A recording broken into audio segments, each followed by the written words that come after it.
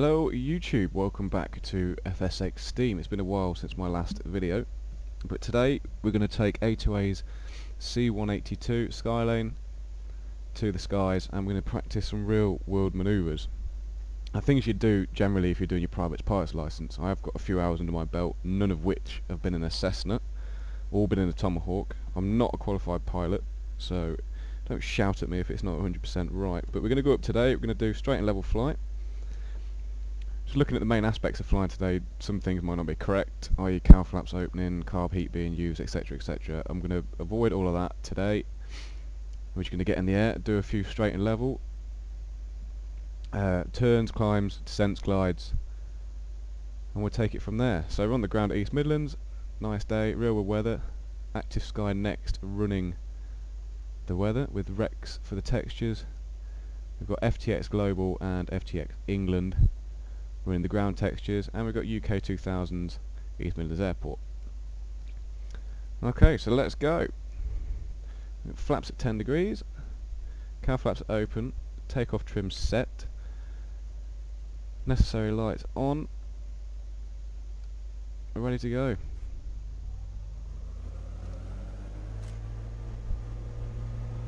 Okay, so takeoff, we need to be looking at a fuel flow of about 15 gallons per hour. No more.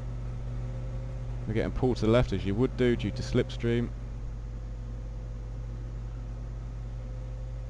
That's 60 knots and we're in the air.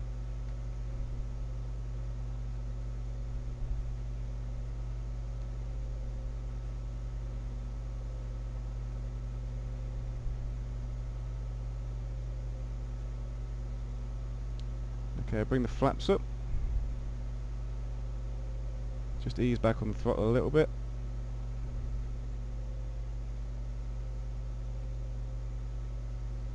Okay, and whilst we're in the climb, we're going to trim. So what we do is power is set to where we want to, and then we've got the attitude of the aircraft, so we want to nose up.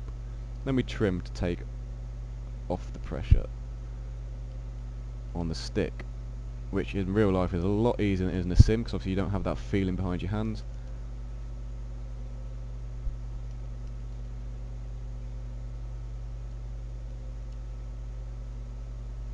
For those of you that are doing your private pilot's license, it is very, very recommended that you go and have a look at A2A's aircraft if you haven't already, as the simulation is second to none. There is no better aircraft out there. You can break these aircraft, they need to be maintained, and you can do a walk around check, which at some point in the future I will do a video of startups cold and dark. But when I'm doing my lessons, the first thing I did was up for straight and level flight. It was the first lesson I did. There was no going through startup checks and all that sort of stuff. It was in the air. My startup checks I think came in my 4th or 5th hour, if I remember correctly. You do your walk around checks, you start up procedures, and that would be then from then on every lesson afterwards you'd then do them. Okay, so we're going to level off here. So again, attitude. When you're leveling off, it's attitude first, APT, attitude, there. So we hold it there. We're struggling to hold it there. Hold it there, wait for the speed to come up to where we want it. So around 110 knots in this case.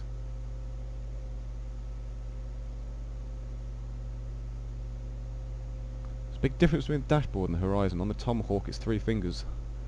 On this, you can see, even though it's not real life, it's a lot more. Just nose down a bit more. Okay, we're at 110 knots, so we just power off. That'll obviously help bring the nose down too. And we'll trim this off now. So again, trimming is more difficult on a simulator because it is more of a guessing game.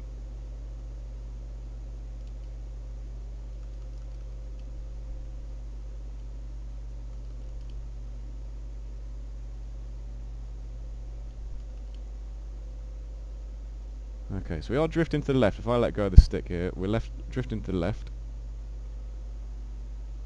So we'll sort of rudder out once we've got our cruise speed sorted. Just about there. can't be too picky trying to trim on a simulator, because as I said, it is a lot more difficult than it is in real life.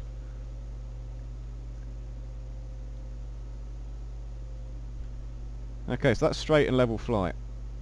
I'm not touching the stick. We're going to drift a little bit, one because of slipstream, which we can correct through rudder trim.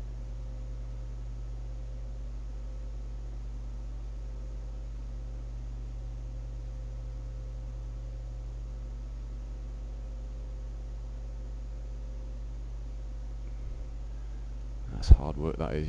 Again, you haven't got the feel, so it's a lot harder to do. Okay, we're just drifting again, so you just trim. You're forever trimming an aircraft, but once you've got it perfect, once you hit a pocket of air, it all goes out of shape anyway. So it is management, that's what it is, that's what it's about. That's why you're the pilot, because you're managing the aircraft. So what we're going to do here, we trim pretty well, there's nothing too bad with that. I'm not touching the stick right now, we're flying straight and level. Okay, so for a climb, power, and my dog's barking, that's doing my head in. Okay, so first off, power. So we go full power. The nose will come up.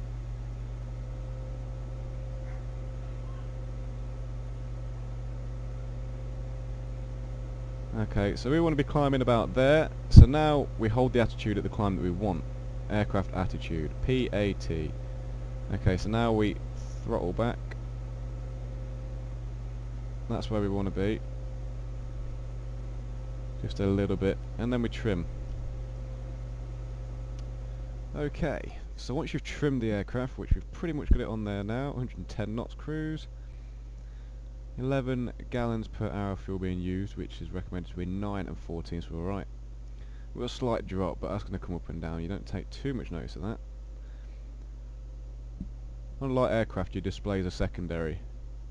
VFR, big giveaway. Visual is your first, and displays are secondary. Okay, so now we're straight level. So now we want to go into a glide or a descent.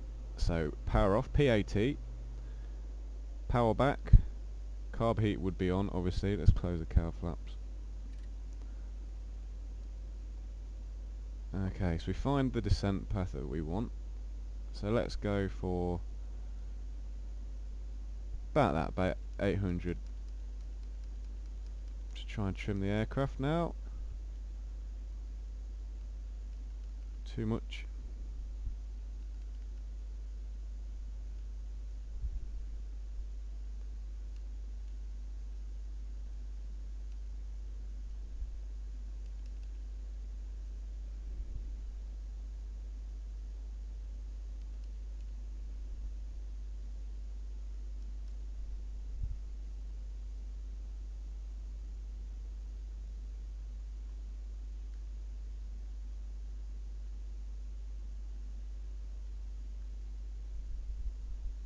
Okay, so that is trimmed. I've not got any pressure on the back. I'm just correcting the levels of the wings. And that's trimmed. Okay, now we'll power back up. PAT, find our power. Just take the rudder trim off now.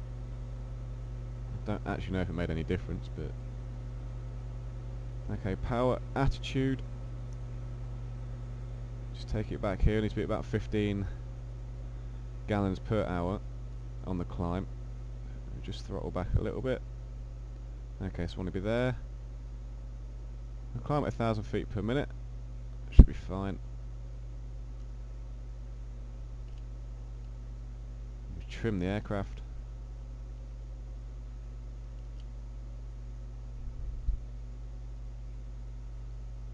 And that is the aircraft trimmed as we climb.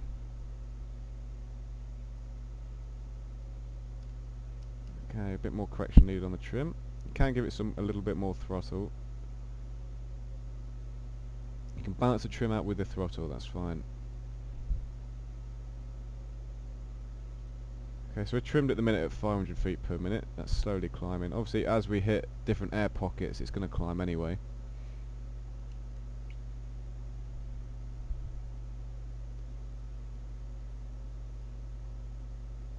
Okay, right, let's level off. Remember, when we're leveling off, it's attitude power trim, so we level off to where we want.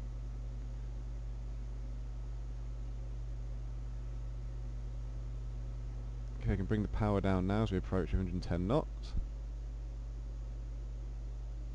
Remember, last time at 110 knots, 11 gallons per hour was pretty much spot on, so we're there now on the power. Trim the aircraft down.